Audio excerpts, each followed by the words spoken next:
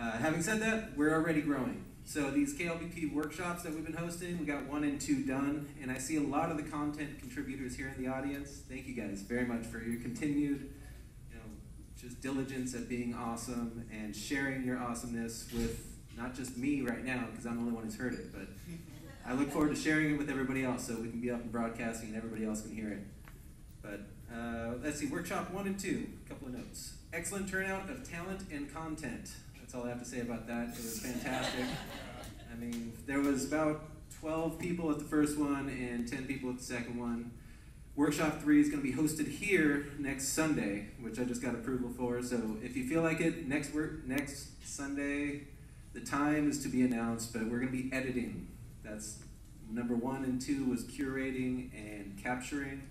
3 is editing. 4 is going to be the critique. So we all get to find out how much we like hearing our own voices, which is always fun.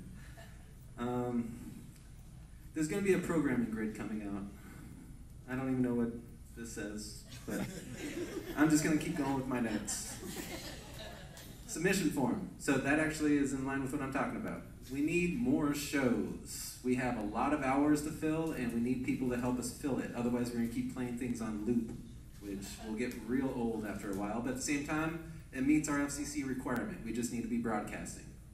The link is also in the program, by the way. There you go. That's why she's prez.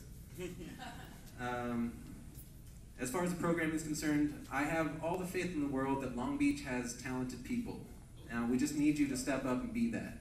So please come out, turn out, let us just help you be you. That's all we want to do. You're already doing it, now share it.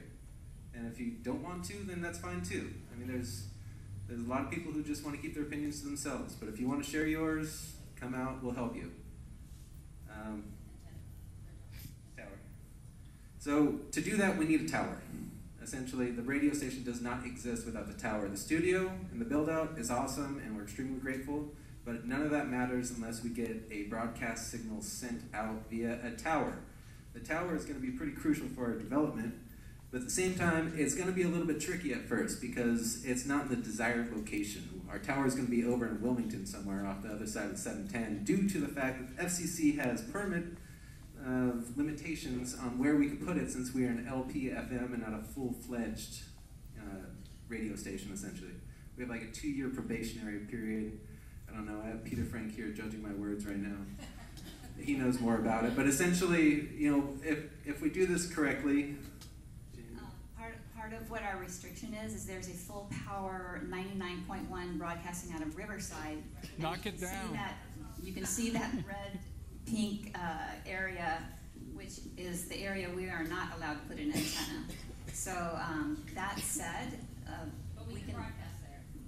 Yes, our signal can fall into that area, but our antenna can't sit within it. So that's the only restriction.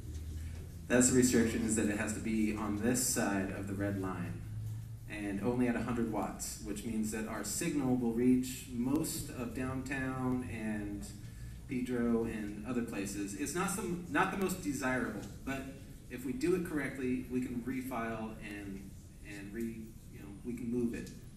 But we have to get legit first, and that's where this is all coming to a head, is that this is, from the ground up, we just got to start somewhere, and this is where we're going to start.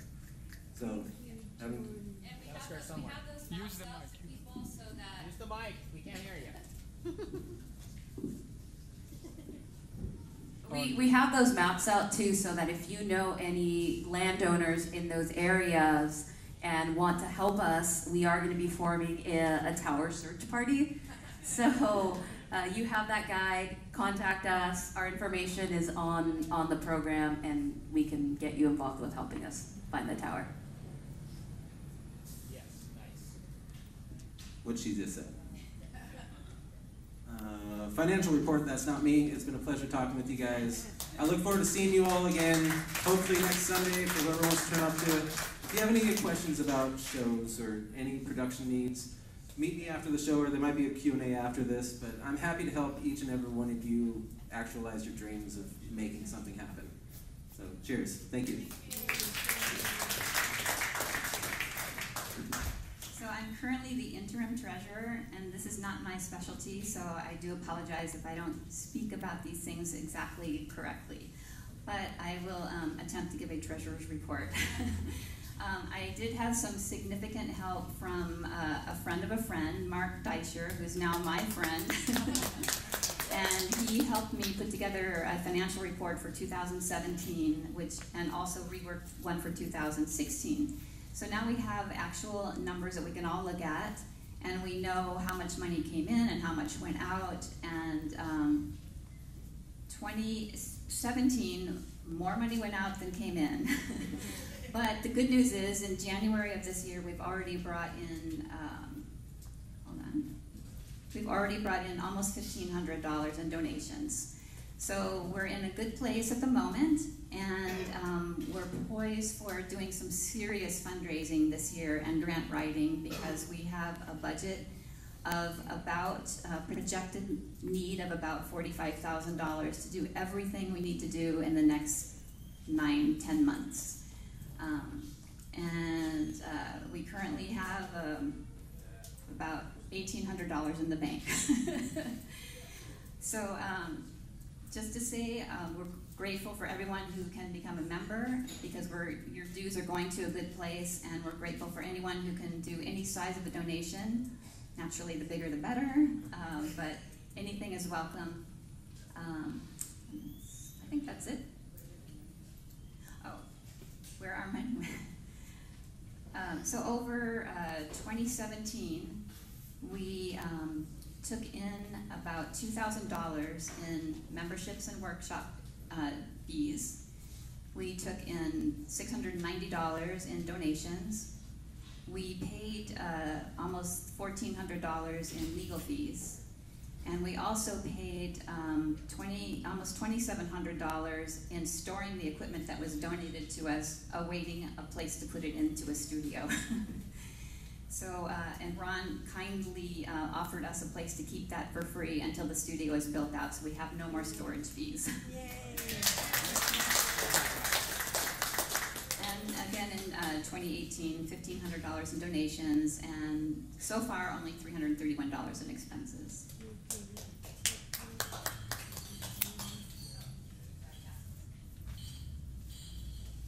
And in case anyone was concerned, I know that there's been lots of rumors that we lost our tax-exempt status at one point in time, and we weren't operating legally.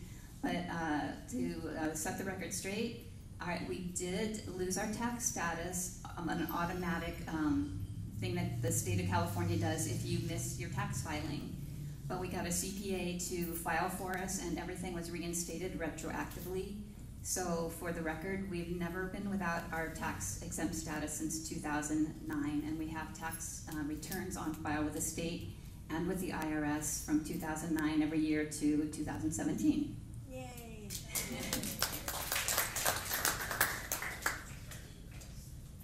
The other thing too is our Secretary of State paperwork was updated, so the current makeup that shows up on our Secretary of State nonprofit paperwork is our current board, and that's up to date and reflects our organization. One of the things I want to, oh yeah, our membership and donations fees. So just so you know, our membership fees aren't tax deductible because they're like a benefit that you pay into, so we can't write those off. Or you can't write those off, but any donations you do make to the organization, aside from that, are tax deductible, so you can get a tax receipt. If you donated last year and don't have a tax receipt, contact us and we'll make sure that you get one. We've been trying to do all the payments automatically so that you automatically get a receipt, but if you missed it for some reason, let us know and we'll make sure you get one. Oh, yeah, so our projected cost for for 2018 is about $45,000. So we will be doing some pretty big fundraising initiatives this coming year.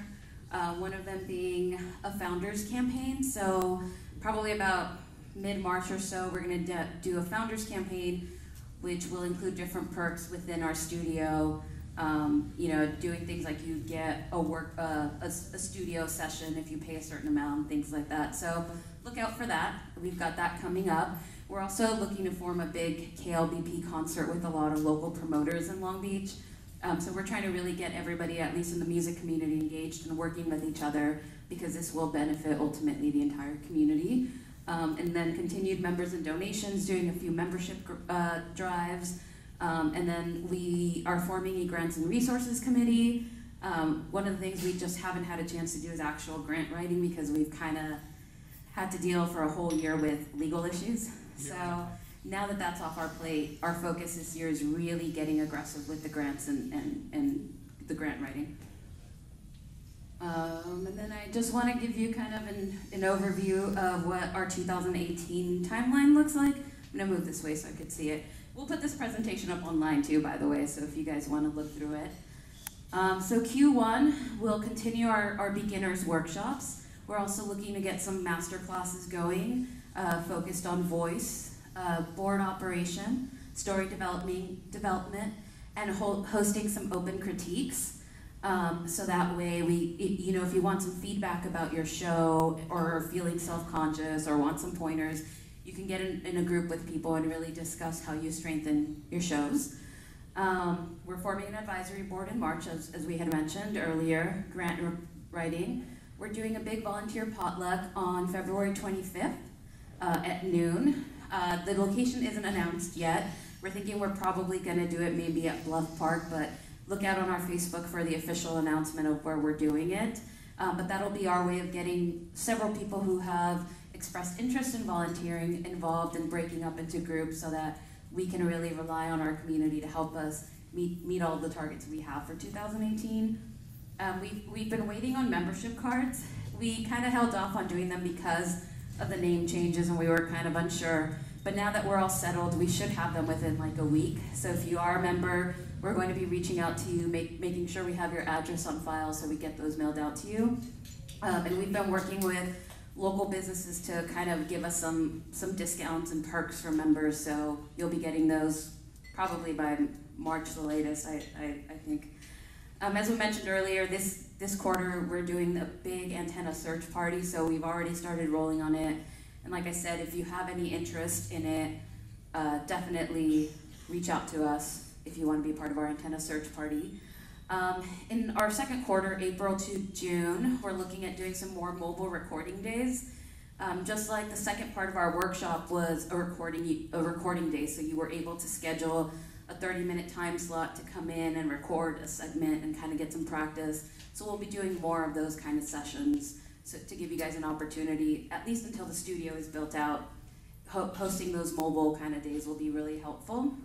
And then launching our online stream. So before we actually get to air, we'll probably be doing like a beta sort of online stream with a lot of pre-recorded content. We won't be ready to be producing live content yet, but we're getting there. Our capital campaign, which will be our founder circle, working on our studio policies and procedures, and a continued antenna search. And then by our third quarter, July through September, is when we're hoping to do our studio move-in. And some studio training at the studio. So, teaching people how to do the technical things like board operation. So we'll have studio days. Antenna engineering studies, waivers, and any pending FCC filings that we need to do prior to broadcast. And then October through December is that's when we need to get serious and be broadcasting, because we have to start broadcasting by December 23rd, 2018. This year. So if we don't get on air, we lose our permit. So December is a very important day. That's why we're aiming to have it up by October. So that if we hit any delays or any errors, we have time to remedy them before we go on air and contest our broadcast. The other thing I wanted to mention too is our organization, because we're committed to local media and public media beyond radio. One of the things we want to start thinking about is doing public media lecture series, start thinking about how we start offering grants to people who want to do certain public-related reporting, who don't have the finances or resources to kind of fund that investigative sort of research or things like that. But that's kind of a year two thing. But that's kind of the mission of our organization, is to promote that media outside of radio. And the organization is actually the owner of the permit. So when you see the two names, it might be confusing, but Long Beach Public Media is a nonprofit who owns the license to broadcast at KLBP. So I want to invite all of you guys to stay in touch. Go to klbp-fm.org, our Facebook, Instagram, Twitter. Those are all located on the bottom of your program. If you haven't gotten a copy of the program, all those links are up on there. And I'll let Andrea come up. She's going to make a quick announcement. Thank you, guys. Sorry, I realized I wrote that we'd do a Q&A, so if anybody has any questions for us, we're free to answer any questions before we take an intermission. Ashley, can you tell a little bit more about the online presence? What is the webpage, the stream?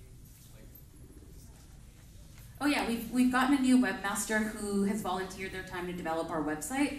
So our website right now is currently in development, and we're talking about which different streaming platforms we're going to use. So our online streaming will be more of a pre-recorded kind of thing. So there are already people who have been producing shows regularly. So that's where we'll be plugging them in, start building a presence online so that people can start to hear it, get familiar with it. We're also looking to have profiles on the programmers there, information on how to submit your program and everything. And yeah, that's about where we're at right now. But luckily we found a webmaster, Dave Kornblum from Blaster Web Services, who's currently working on developing our website. Do we have a hard deadline from the FCC on when the tower actually has to be constructed and we start transmitting? No, we don't. Or we do? Oh, well, December 23rd is when we have to be broadcasting and the tower has to be up. Oh. So if we get the tower up like the week before, which hopefully we don't, as long as we're broadcasting and the tower is up by the 23rd, we're in the clear. Do you have to be a member in order to pursue a show idea? No, not yet. I mean, no. We're going to allow content from pretty much anybody. The membership is more like to have first access to the workshop. So let's say we only have 10 slots for a workshop that's more personalized. Those members will get priority. You know, if we have certain recording days in the studio that are blocked out for member content, they'll get priority access to it. Does that help a little? Yeah. You were looking for a space for the antenna. How big is the antenna? So I can ask Tall. certain homeowners. The height of it. What width-wise? I understand it's tall. How much wood is it gonna take? It kind of depends on the location. If it's a tall building and we can put it on the roof, we won't need much tower, but if it's low, we'll need a tower. So it actually would depend on the location. So regardless where we go, the area of it is gonna be the same, like this chair size, because That I The don't. base of it, yeah. All right, so the base of it is gonna be small, most likely be a pole to begin with. We don't need much of a footprint, but what we do need is to anchor that pole. So if you imagine maybe 20 to 30 feet, because we need tie lines to hold this pole upright, and it won't be able to be on a residential. It needs to be an industrial area. If there is residential around it, there's different requirements that we have to meet. So at the very least, we like options. If you bring us options, we can suss out whether or not it's a viable one or not. But I appreciate your interest.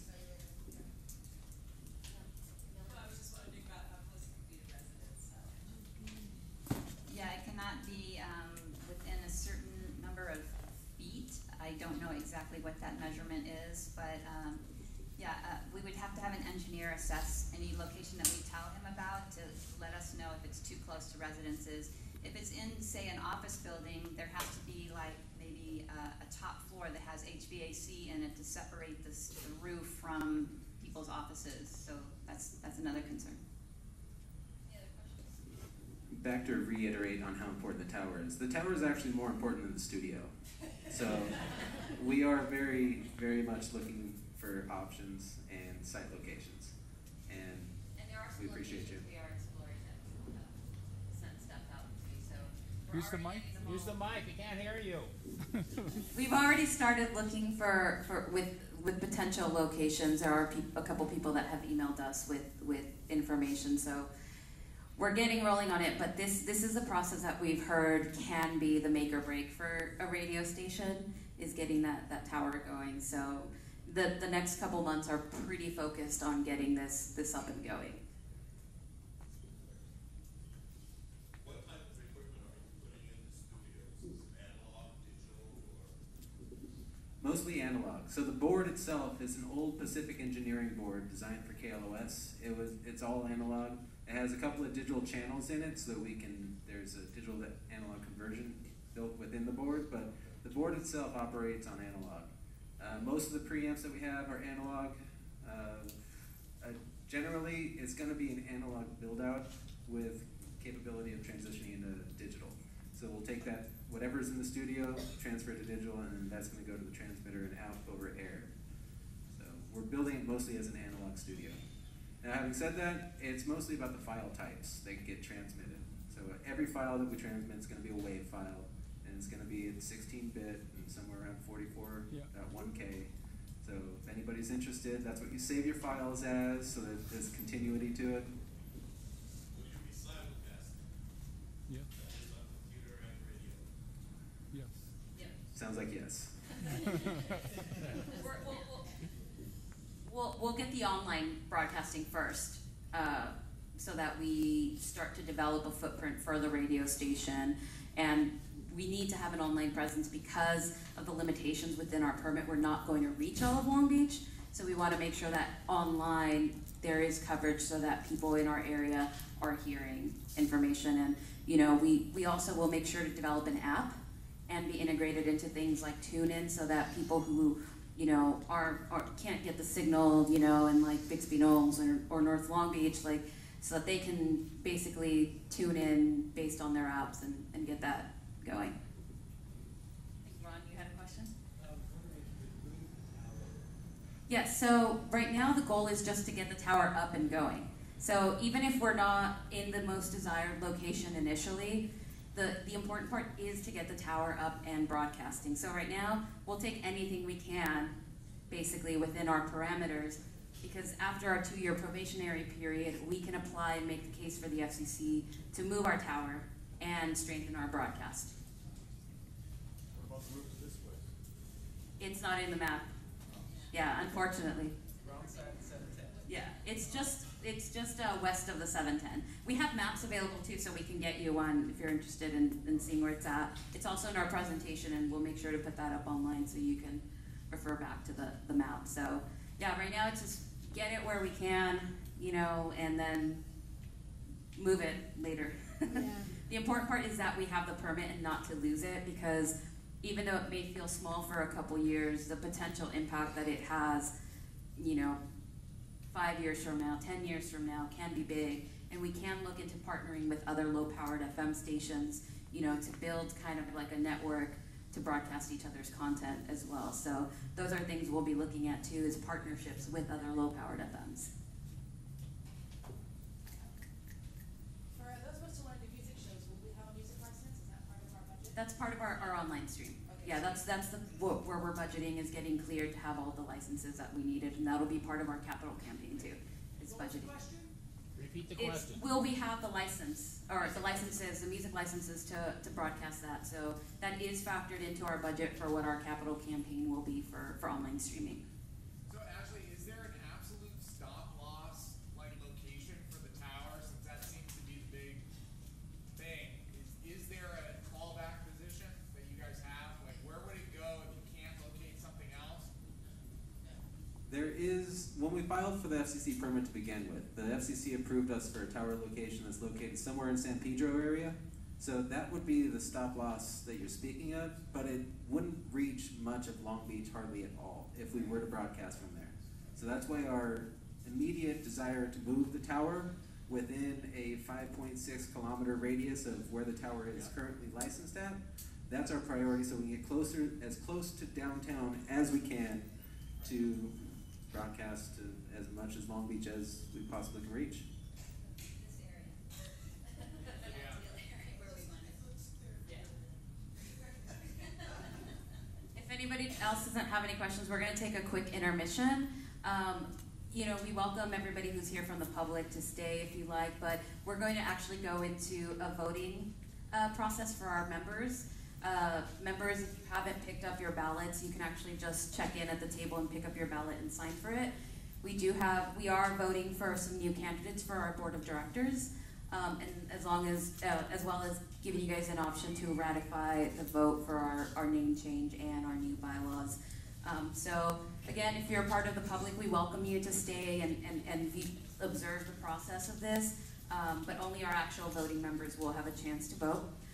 That said, if you want to become a member of the organization, we will be processing payments over at the membership check-in table. It doesn't mean you can vote today because there is that 90-day waiting period, but from there on you'll be able to vote at the next meetings that require any kind of membership vote. So, and to be a member, it's $50 a year. If you're a student, you can pay a student fee, which is $25. You also have options if you volunteer a certain amount of hours, we'll grant you a free membership. So, thank you. Something really quick, and that is, this has been a big struggle. I really want to drive home to all of you. I feel like when you move in the right direction, good things come. So the fact that Ron has given us a space downstairs, is going to build it, proves that we're on the right path. So I don't want to be that annoying public radio person begging for your support. But I think, it's cool to give money to all the other stations, but even $1 helps us. We're that much in need for money. So I would like to say, if you aren't members, please join. Tell people to join. And also, please help us find a station. You know what we haven't talked about? There needs to be like a prize for whoever finds us a location. Like, we all come to your house and cook dinner or give foot massages or something. But please, please, guys, we're a small group even here now. You're kind of on the early startup edges of this radio station. We need everybody's help desperately. So whatever you can do, we'll be so very grateful. All right? Thanks, guys. Make sure to get your membership thing. Hang out. Have some snacks and drink. And thank you for being here. Love you guys.